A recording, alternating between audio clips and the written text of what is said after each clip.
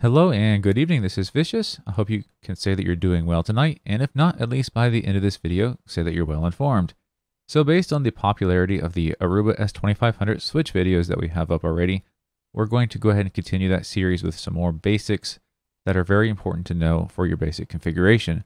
Now there's two videos already out there if you want to check them out. The first one is the initial configuration video. That goes over how to set up your switch like right out of the box. So whether you bought it brand new or got it used on eBay, it goes over the factory reset, updating the firmware, and the very basic configurations you need to get up and running. The next video was the fan modification video. So we did that. We actually took the switch apart and did some aftermarket fans, made it completely silent. That was pretty cool. Now in this third video, we're going over more basics that are really important for anyone who wants something more than just a layer 2 switch. And that's going to be creating an administrative user so that we don't have to use the default admin user. You can create your own username and that gives you better security. We're going to go over jumbo frames. That's something I'm using in my environment right now. So we'll set up jumbo frames on an interface. We're going to go over how to create a VLAN, how to destroy a VLAN.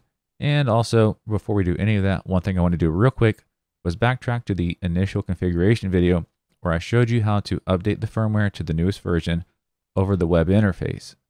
So some people had a little bit of trouble with that because if you bought a brand new switch or a used switch, you might be getting some random version of firmware already loaded on it. And based on the firmware version that you get, the web interface can be kind of flaky. It works with some browsers and not with others. And rather than dealing with any of that mess, there's one really easy way to update your firmware.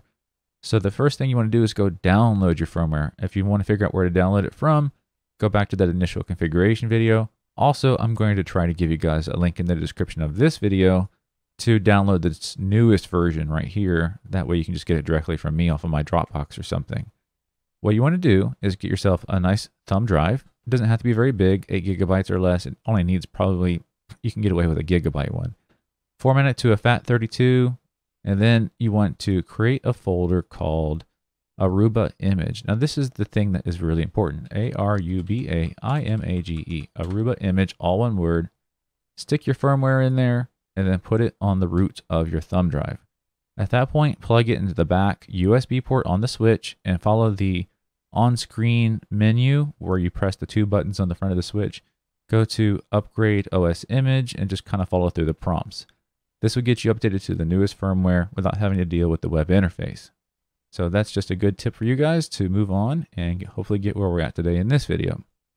So everything is going to be through the terminal. We'll use PuTTY today. And since I'm only using the terminal, I think I'll try to make the text a little bit bigger. That way it's easier to see. And we'll do like a 16. There we go. And let's make sure that fits on screen. Good. So like I said, we've already created an admin user. I'll log in with my new user.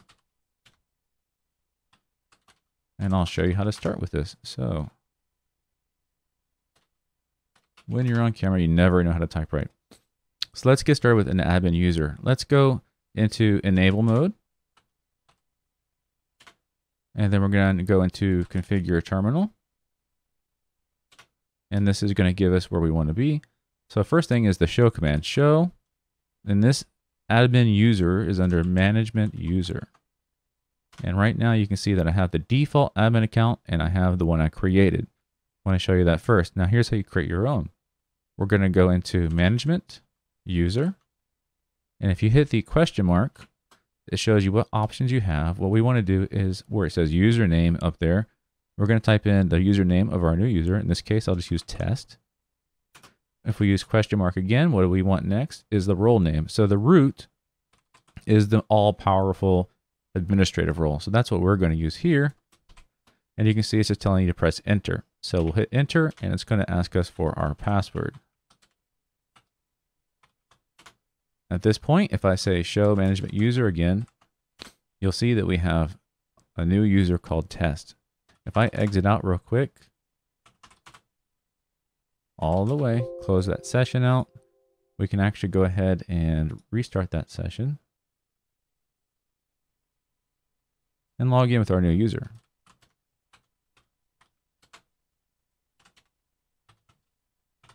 All right, so that's how you do the Mgmt-user. That's really quick and easy. The next thing is jumbo frames. So if you don't know what jumbo frames are, you probably don't need them. But for those who are buying the switch for the 10 gigabit networking, chances are you might also want to play around with jumbo frames just because it can enhance the speed of that connectivity. For example, in my environment, I was getting about 9 gigabits per second with the standard 1500 MTU. But once I enabled jumbo frames, I'm just shy of a full 10 gigabits of throughput. Also, in a virtual environment like VMware, where you have a para-virtualized network card, the jumbo frames lowers the CPU utilization for the networking because there's less processing to encapsulate all those packets. So let's do this real quick. Let's start with, well, let's go to the, we're already enabled, let's go configure terminal. And let's start with a show interface. And along the way, while we're doing this, I'm showing you some really nice commands to know, such as all of our show commands. So show interface brief is a good one. And it'll kind of show you what's going on here. Here's the interface names and what's going on with them, how they're connected. What I want to show you is down towards the bottom. Here's those 4 10 gigabit interfaces. I'm currently not using this one in production, the 10 gigabit Ethernet number 3 here. And we'll go ahead and configure that one for jumbo frames. Another nice one is the show interface status. I like this one a lot because it gives me almost the same information as before, but it also shows me any descriptions I have associated with the ports. So again, these are the 10 gigabit interfaces. Starts at 0, 1, 2, 3. When I said that the third one is the one we're going to configure, I'm actually talking about this one. So let's do this. We want to go to our interface. So interface, gigabit Ethernet, 0, 1, 2. Actually, let's do more show commands first. I'd like to show you this first. Show interface, gigabit Ethernet, 0, 1, 2. And I just want to show you that it's all default. And what we're looking for is the MTU. It's the current default of 1,514 bytes. So that's what we're changing. So interface, gigabit Ethernet. And that's going to be 0, 1, 2. Now we're in that configuration for that interface. We'll just type in MTU. A question mark again will show us what our options are. And the maximum is 9,216. Another really nice thing while you're in configuring your interfaces is the description command. And we'll say this is our test port. And I think with spaces, you might need parentheses, so I always use underscores. So test port. Now let's exit out. Let's do a show interface gigabit 0, 1, 2. Let's look at what we have. Now our MTU is at 9,216. That is jumbo frames enabled. Also, we have our description set. So if I was to go back and say show interface status, we'll actually see that description on our port. So that's how you set up jumbo frames. Pretty easy. Now we'll get into the most complicated part of the tutorial tonight, and that's going to be VLANs. Now let's go ahead and start with our commands. Show VLAN. Right now I have my VLAN 1, VLAN 10, VLAN 15. Then we're going to create a VLAN 25. The other thing is there's show interface VLAN. And here you can see I have VLAN 1, VLAN 10, and that's it. You notice there was a discrepancy. I have a VLAN 1 and a VLAN 10 interface, but under the VLANs, I have a 1, a 10, and a 15. I'm not quite sure the magic behind the potion here, but there's actually 2 separate pieces of VLAN in the Aruba switch. The interface, which is kind of like your layer 3 interface, and then the VLAN is a separate part, and they kind of work together, so we'll configure both of them. So let's do this. We'll start with VLAN 25, and that creates that VLAN, the overall arcing VLAN. What you can do with this one, this is where you'd actually set up your description. So we'll set up our description, and we'll say this is our test VLAN. All right. So if I say show VLAN now, you'll see that we now have a VLAN 25, and it's called test VLAN.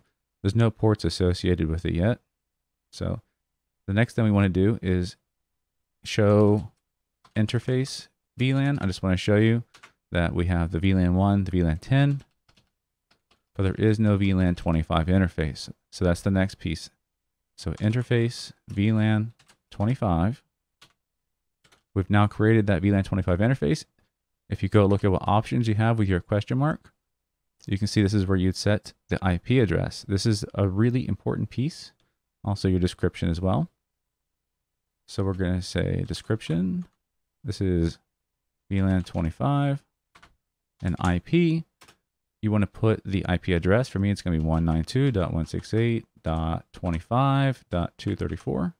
Your subnet mask, 255.255.255.0 for me. Enter. And did not like what I put. Question mark. Oh, address. Okay, IP address. 192.168.25.234.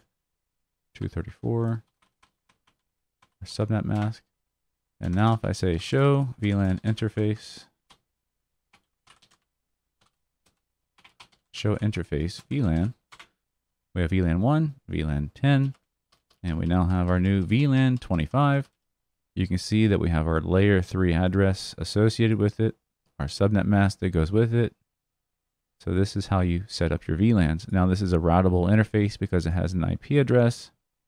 If you're going to use the layer 3 switching to do inter VLAN routing, you're going to have to do this. If you're simply just using it for tagging, then that's not necessary. You can have your router or your firewall do all of your routing for you.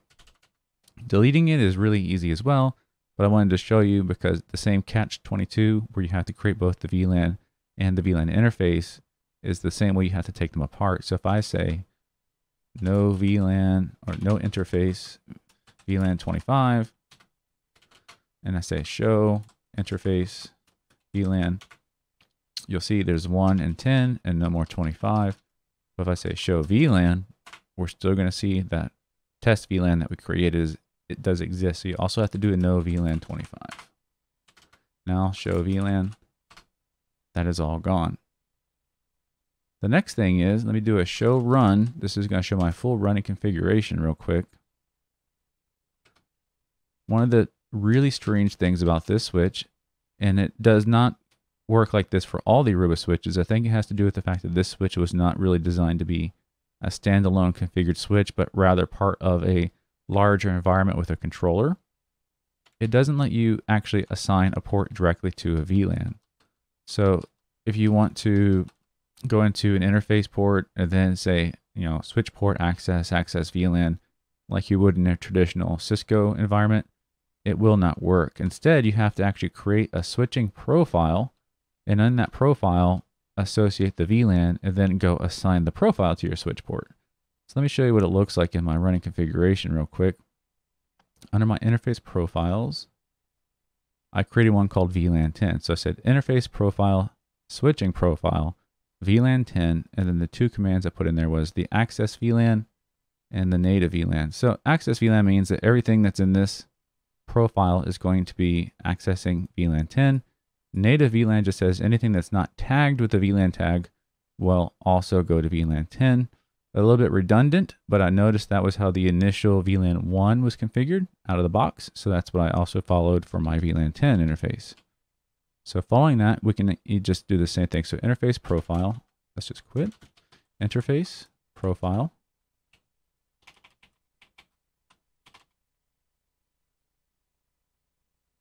And then we have several different kinds of profiles.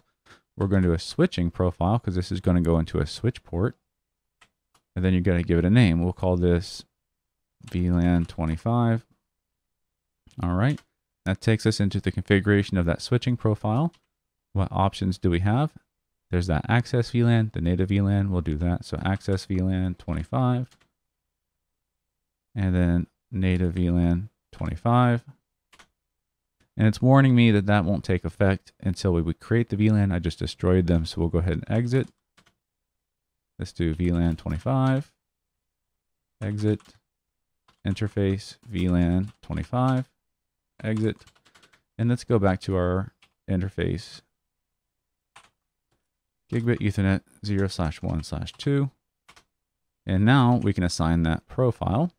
So let's go to switching profile, VLAN 25. That's what we called it. You need to know it by name. It's now associated. And let's go back to our show commands. So show VLAN.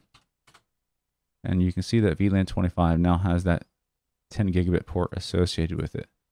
So that is how you create an administrative user account, how you configure jumbo frames, how you create a VLAN, destroy a VLAN, create a switching profile to assign your VLAN, assign that switching profile to your interface, and also the easy way to upgrade your firmware. Kind of ran through it quick to keep the video short.